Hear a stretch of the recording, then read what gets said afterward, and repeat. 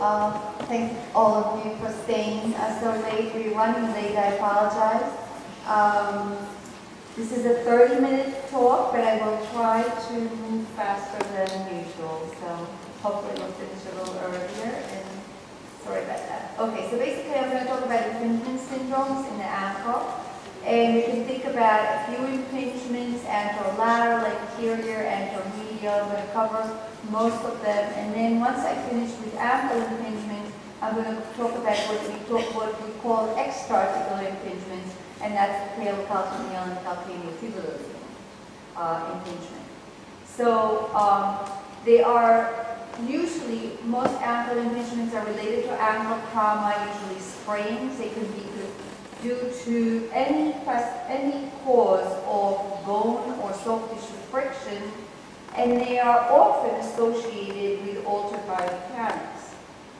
The treatment is usually conservative, at least initially, and then surgical removal of the impingement agent is resorted to if this does not succeed. So when we look at impingements, and especially if we look at x-rays, the ones that we actually see are the anterior bony and soft tissue impingements. We can actually also see anteromedial impingements. So these often occur together. They can be either bony, which we can see on x-rays, or soft tissue. And then you can have the anterolateral impingement, which is usually soft tissue. And then you can have the much less common posteromedial soft tissue impingement and posterior bony impingement, which sometimes we can see on x-rays. So we can see these three, the anterior, anteromedial, and posterior bony impingement on radiographs. The rest we really need MRI or ultrasound to assess them. Anterior ankle impingement on radiographs is manifested by anterior osteophytes originating from the tibia and the talus. Most of these are intracapsular, although they have been shown to also be some that are extracapsular. And here we see an example of it. This is a typical example. We see osteophytosis arising from the anterior tibia and the opposing osteophyte from the talus.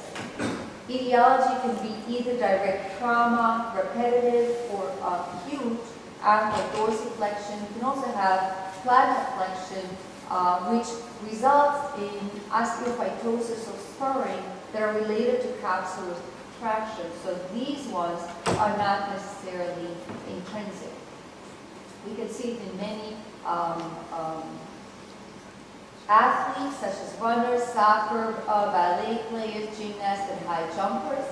And basically what we know that these patients present with is painful limitation of dorsiflexion. They may present with catching, swelling, and they basically have a decreased angle of dorsiflexion. Now it's interesting, I was just talking to one of the orthopedic surgeons here, and he said that at least when they do arthroscopy and they dorsiflect the foot, they don't really see them impinging on one another, these osteophytes. So the etiology for the pain here, or for those opposing osteophytes, I don't think is necessarily clear yet.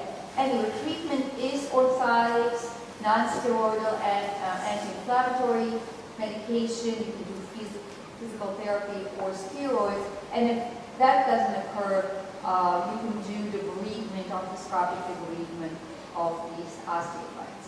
And if we are to grade it, we can grade it into grade 1, which is just synovial impingement with tiny little tibial spurs. Grade 2, you have larger tibial spurs greater than 3 millimeters. And grade 3 is when you have both tibial and talus spurs with or without fragmentation. And grade 4 is the final finding of osteoarthritis. Keep in mind that a lot of times when we see the anterior impingement, it actually is better seen on ankle oblique images or sometimes even on foot radiographs. And you can see that it's much more medially located than your anteriorly located osteophytosis. Often, I find that we also get posterior osteophytes and posterior impingement at the same time as we have the anterior impingement. So what should we be looking for in MRI? We may see the same thing as on radiographs. We may see the osteophytes here as the little tibial osteophyte. We may see the talar osteophytes, often they're not in the same plane when we look at them on sequential tomographic images. But aside from the bony changes, we can also see synovitis and soft tissue entrapment. We can see cartilage lesions, intra-articular bodies, and eventually osteoarthritis. And notice here that we also have anterior as well as posterior osteophytosis. Now this is interesting. A lot of times what you get is, we've called it the divot sign, and this has actually been described in the arthroscopy literature. And basically what it is, it's a talar defect which accommodates the tibial osteophyte. Now again, that doesn't go along with what my orthopedic friend told me today, that they don't necessarily oppose each other, but nevertheless this is described in the literature, and this is something that we not infrequently see on MR. Patients can have pain from the bones rubbing against each other or from capsular distension, as we see here, synovitis, you see a little bit of the thickening here, as well as the secondary marrow edema, as we see here. Sometimes we just see these low signal intensity structure, which I believe reflect scarring and synovitis. And as I said, you can get osteoarthritis, and you can get what has been described as the track sign, which is cartilaginous defects involving the talar articular surface. Sometimes you'll get more severe osteoarthritis, as we see here with those cartilage. As I said before, you can see it on oblique images, as we see here, and here you see it on CT. You see those opposing osteophytes, and you see it on axial images with this tibial osteophyte. Moving away from the anterior and anteromedial impingement, we can go to the anterolateral impingement. Now that is only a soft tissue impingement, as I said before, so usually you won't see it, and it is secondary to ankle sprains, and basically you get synovial thickening and scarring either of the syndesmotic ligaments, as we see here, or of the collateral ligaments, as we see here, and you can get this synovial proliferation right in this area. Again, you can see it in athletes, especially dancers, and soccer players, has been described. Patients complain of pain and locking with dorsiflexion and squatting, and it's not surprising, right? You have the soft tissue structure, and it can herniate into the lateral gutter, herniates in and out, and prevents from full dorsiflexion and causes pain. So what we see on MR is low signal in the lateral gutter, and it should be distinguished from the ligaments. So here we have the normal ligament here. This is the anterior tibiofibular ligament. And here you have a very beautiful example of anterolateral impingement. This is an old case, but nevertheless, it has that meniscoid shape. And initially in the early orthopedic literature, they described this as a meniscoid lesion. And you can see how in dorsiflexion, this can go in and out of the joint and in and out of the lateral gutter and can cause impingement. So here's an example of a 33-year-old basketball player with pain and locking in dorsiflexion, and we see the soft tissue density here. And on fluid-sensitive images, you see that it remains dark, consistent with scarring and synovitis.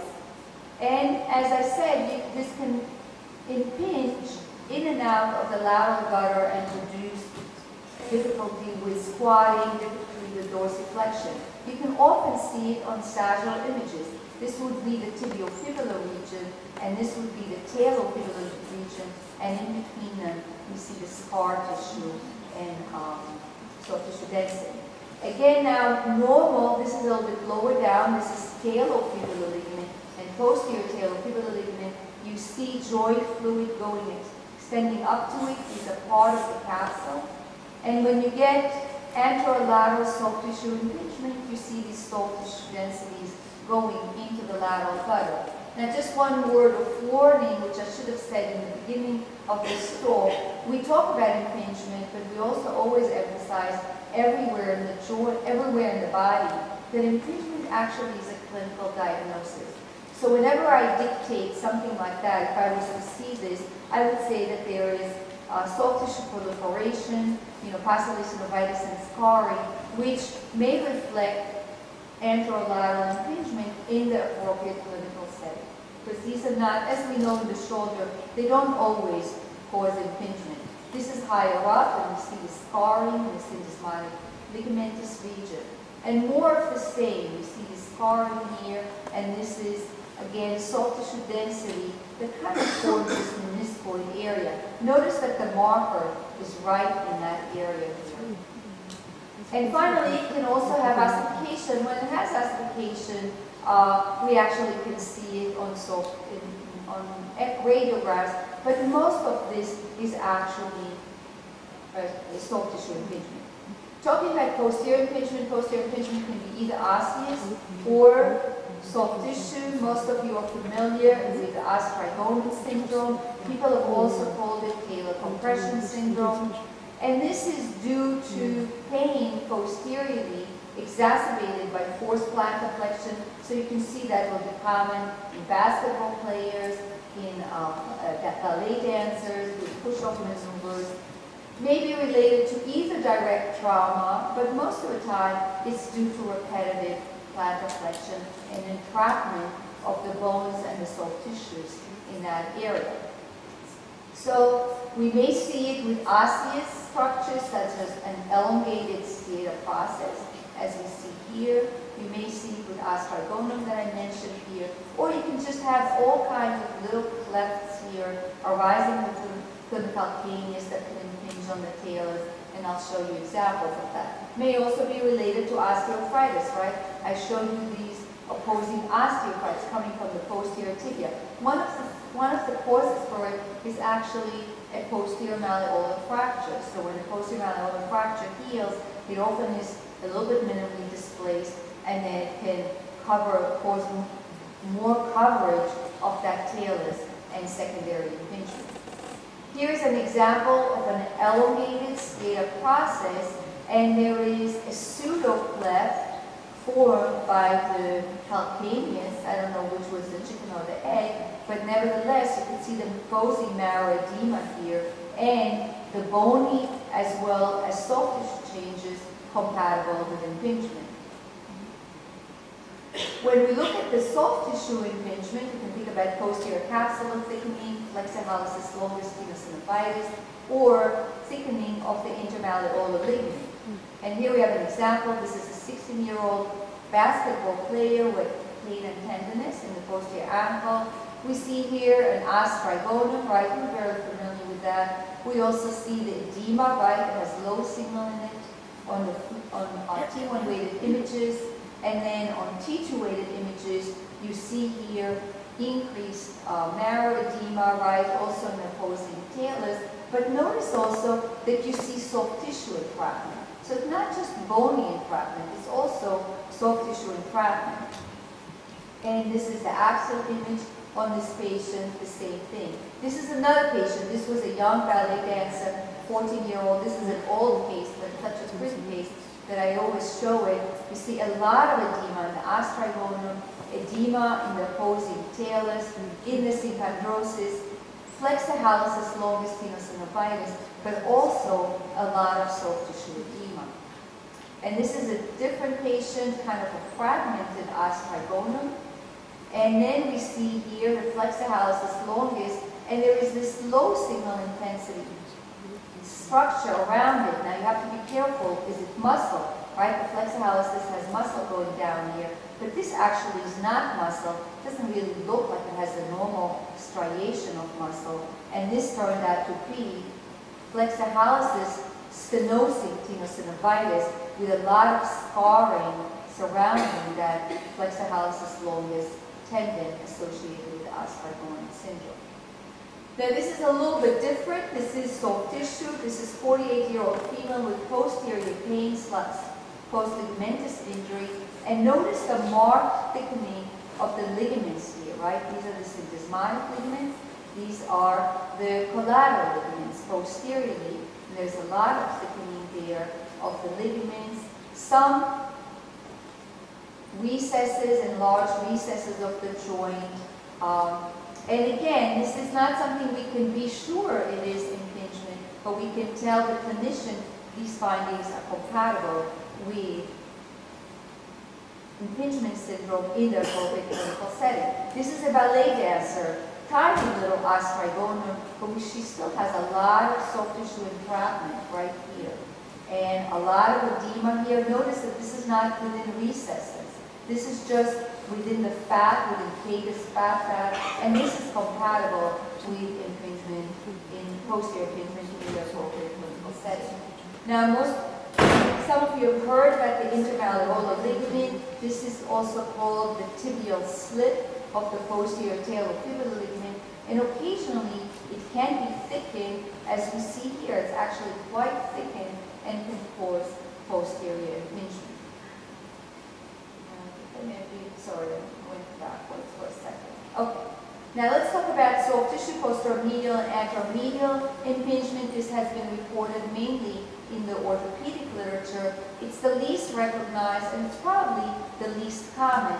And it's often related to deltoid injuries. So you get deltoid fibrosis here, and then you get capsular synovitis and thickening, which can actually displace the posterior tibial tendon as well as the flexor digitorum longus.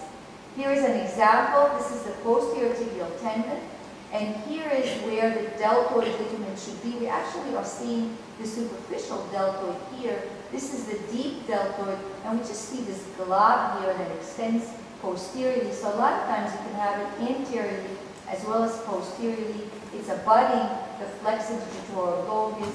And we see here a lot of scarring and synovitis within the medial gutter. Another patient where the tibiotalar component of the deltoid should be, we see this ugly looking scar tissue. There is loss of the normal striation. There is displacement of the superficial deltoid by this thickened, scarred, deep deltoid. This is the tibiotalar component of the deltoid. We see all the scarring here, and we also see a lot of ossification here. So this is anteromedial as well as posteromedial impingement in a 51-year-old male. And as I said, I often see it extending from anterior to posterior. And this, I believe, may be the last case I'm showing you here. Medial malleolus, posterior tibial tendon, and there is all the scarring here in the deep tibiotalar component of the deltoid with impingement. Now, going to flat foot-related impingement, this is what I mentioned before as extra-articular impingement. This is impingement below the ankle joint. That's why we call it extra-articular. And it is usually associated with severe flat foot deformity. Patients present with lateral pain, especially during weight bearing. This is can be in the talocalcaneal, usually related to sinus tarsi impingement. Can manifest as edema in the talocalcaneal bones, the opposing bony surfaces, or can be subfibular, which is calcaneofibular. Basically, the fibula becomes weight bearing, and I'll show you exactly what happens in a second. So the imaging findings, depending how severe it is, you can have either talocalcaneal cyst formation, sclerosis. You can see soft tissue changes in the sinus tarsi. You really see kind of loss of the fat within the sinus tarsi and loss of the space within the sinus tarsi. Eventually, when it becomes quite severe, you get the calcaneofibular, and the final stage of it is peroneal tendon subluxation and dislocation. So let's look at what happens. You know, you have flat foot deformity, and you start developing this hind foot valgus. The talus now impinges on the calcaneus. The calcaneus actually starts slipping laterally, and eventually is going to become weight-bearing with the fibula. So this fibula is not supposed to weight-bear, right? But once you have this severe hind foot valgus, you get calcaneofibular impingement, you get entrapment of all the soft tissues here. And interestingly, that explains also why with flat foot deformity, you can develop increased incidence of stress fractures in the fibula, because the fibula becomes weight bearing. And a different way to look at it is, here is your lateral space between the talus and the calcaneus. With flat foot deformity, you get stretching of the structures here, the medial malleolus, at the deltoid, the spring ligament, the posterior tibial tendon, and then it gets impinged laterally, and you get the sinus tarsi impingement as well as talocalcaneal impingement. Here is an example of it. Here is the downward sloping of the talus, compatible with flat foot deformity and midfoot sag, and that lateral space between the talus and calcaneus is markedly encroached upon. And here we see it on axial images. There is uncovering of that talus, lateral subluxation of the navicular impingement on that talocalcaneal space with a lot of scarring in that area. On sagittal images, you see often the opposing changes in the bones at the lateral talar process and the critical angle of Ristan of the calcaneus. We see here edema, we see subcondyle cystic changes in that area, and looking at it clinically, what these patients eventually develop is subfibular impingement. So initially they have pain. When you have posterior tibial tendon dysfunction or when you have flat foot deformity, you have medial pain right here due to that talus and formation and due to the shoes rubbing on that posterior tibial tendon and on the bones, obviously due to the tenosynovitis of the posterior tibial tendon. But eventually the pain will move laterally because of all that extra-articular impingement. And here, as you see, now the calcaneus is impinging on the fibula. You get these little pseudofacets, as we see here. The space between the talus and calcaneus becomes decreased. I'll show you that actually better here, for example. You can see that the calcaneus actually slips away from the talus, and you get this calcaneofibular impingement. Notice, by the way, that there is marrow edema in the fibula, and notice something else. The marker is lateral position. The patient actually has posterior tibial tendon dysfunction, but the marker is lateral because that's where they have pain. And this was a patient with rheumatoid arthritis and posterior tibial tendon disruption. Here is again that calcaneus slipping away from the talus and impinging on all these space here, and now you're seeing the entrapment of the soft tissues. And what soft tissues exist there? You have two main structures. You have the calcaneofibular ligament, so you'll get marked thickening of the calcaneofibular ligament, obliteration of the fat, and the last thing that sits here are the peroneal tendons. So you can see why they could end up subluxing laterally and developing tears. And here is another patient. We see here again edema in the fibula. We see marker laterally positioned. We see entrapment of the soft tissues here. This is where the calcaneofibular should be. And another patient, actually they all look the same. You get this hindfoot valgus, edema in the fibula, and in this particular patient, we also see the peroneal tendon dislocation. More of the same. I just love this topic, so I show you a lot of cases of that. Again, you see the peroneal tendon dislocation. This is the final outcome. You usually don't see that.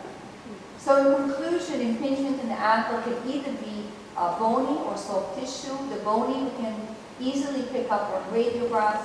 The MRI or ultrasound, which I haven't spoken about, are more useful for visualizing the soft tissue abnormalities that are associated with it. A lot of times they occur together. Remember that when we dictate, we need to say that this is appropriate with impingement syndrome. This is consistent with impingement syndrome in the appropriate clinical setting, because we really don't know if these patients are symptomatic or not. So thank you very much.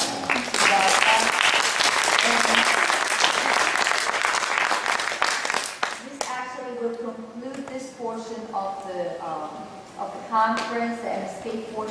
Noga, the moderator, unfortunately had to leave. So thank you very much for staying so late. I hope you had a good time.